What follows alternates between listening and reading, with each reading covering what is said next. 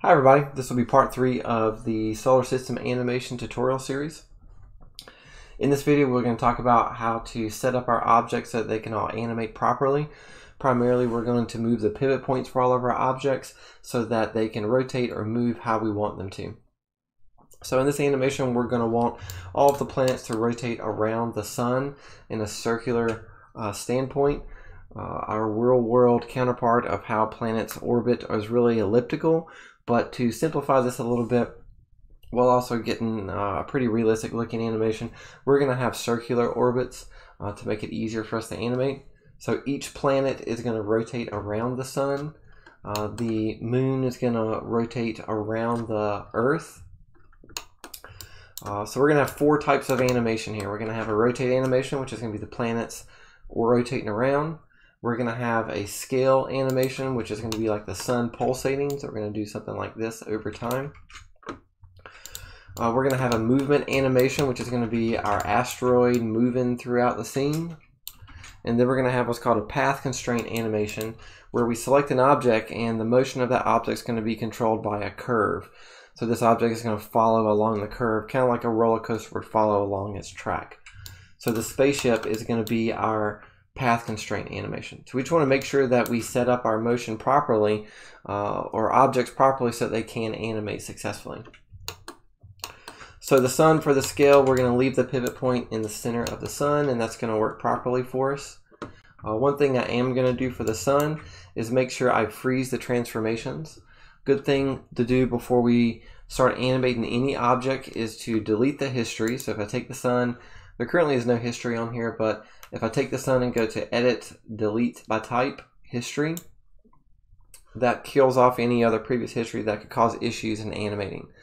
The second thing to do is to freeze the transforms when I can do that. So for the sun, I want to reset my scale values back to 1. And to do that, I'm going to select the sun and go to modify, freeze transformations. That puts the scale for the sun back to 1. And that's going to allow me to pulsate it up and down in a scale standpoint pretty easily. Okay, for my planets, I'm not going to need to translate or rotate them, so there's no reason for me to freeze the transforms other than if for some reason you have rotated your planets, then that might be a good reason to freeze the transforms. So what we need to do for each planet is I can't rotate each planet right now individually and also rotate it around the sun.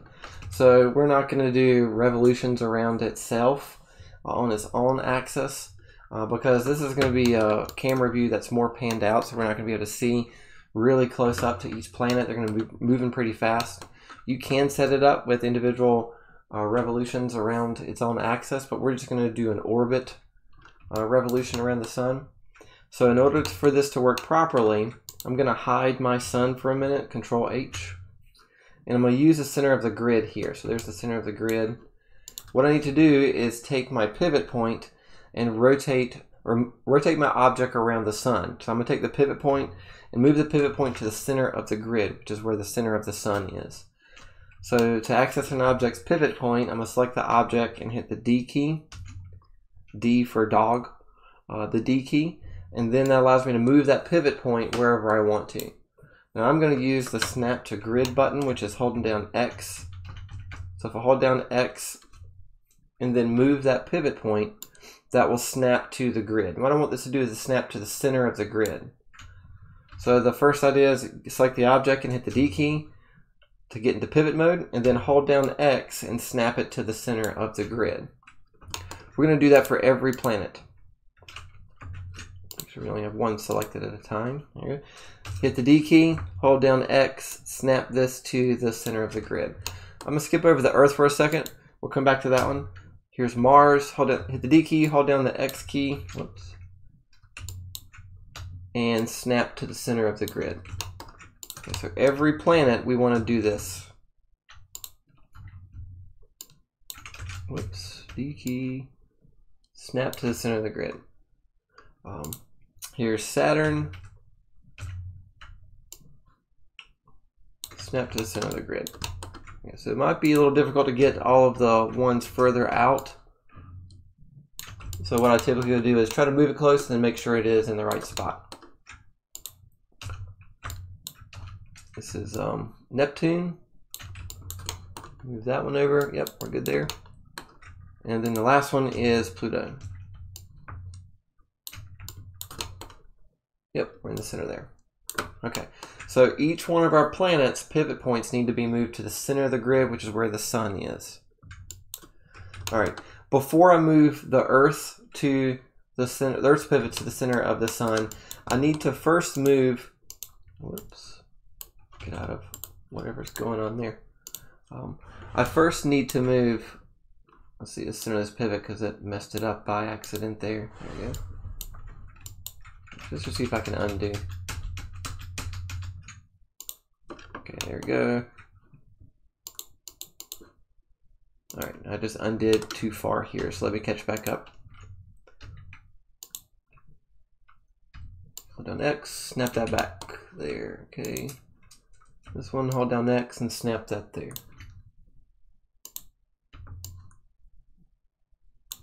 All right, there we go. All right.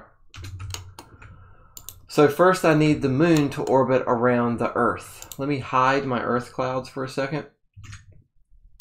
I need to snap the moon to the pivot point of the Earth. And the way to do this is to first select the Earth.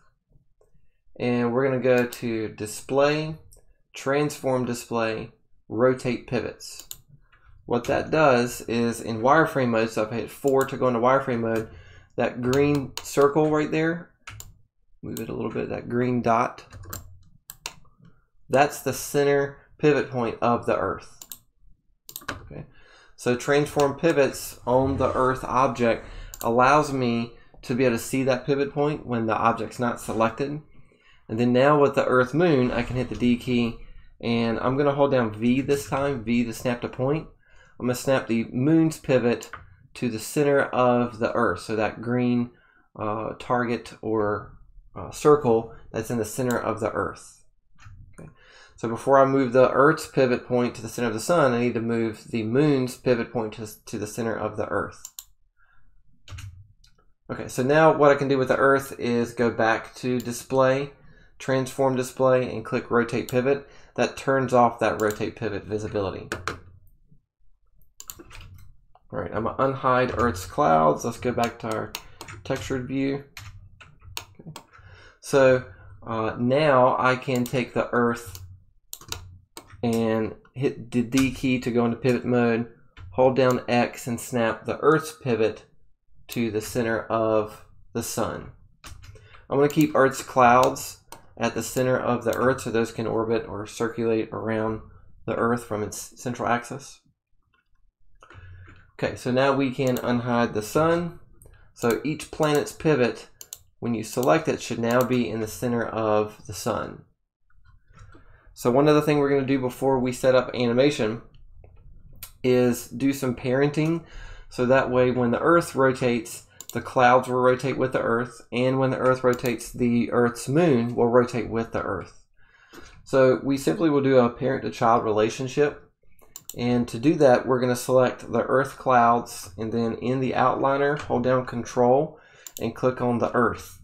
And then I'm going to hit the P key, P for parent. So what that does is it puts a plus symbol beside the Earth, and it indents the Earth clouds underneath the Earth. So what that means is when I rotate my Earth, Earth's clouds will rotate with it. But I can also still select Earth's clouds and rotate them individually. So we set up parenting for motion. We're not going to combine or Boolean things together because we can't animate the sub-objects individually there. So we're going to do the same thing for the Earth's moon. I'm going to select the Earth's moon. I'm going to hold down Control and click on the Earth and hit P for parent. So that's going to put Earth's moon and Earth clouds indented, kind of bulleted point, underneath the Earth. So that way when the Earth rotates, the Earth's moon and the Earth's clouds will rotate with it. All right, so that hierarchy setup is called parenting. You select the child first, then shift select or control select what will be the parent, and hit the P key, P for parent. We're We're going to scroll out and do the same thing for Saturn's ring, so that way when Saturn rotates, the rings will rotate with it. So I'm going to select the rings and then hold down Control and click on the Saturn planet and hit P for parent. So there's a hierarchy for Saturn. When Saturn rotates, the rings will rotate with it. All right. So a couple things we do to set up things for motion properly is move pivot points, where we want the object to rotate or move based off of, and then set up parenting. A couple of things we've talked about already is to delete the history, so we need to do that with our spaceship object. So we're going to do edit, delete by type, history. And then the second thing I'm going to do here to remove out any transforms is to go to modify, freeze transformations. Okay, there you go. I don't particularly need to do that for the asteroid. You could, but I'm going to leave the asteroid with its transforms on there. So now we're ready to animate. Next video we'll talk about how to animate the planets orbiting around the sun.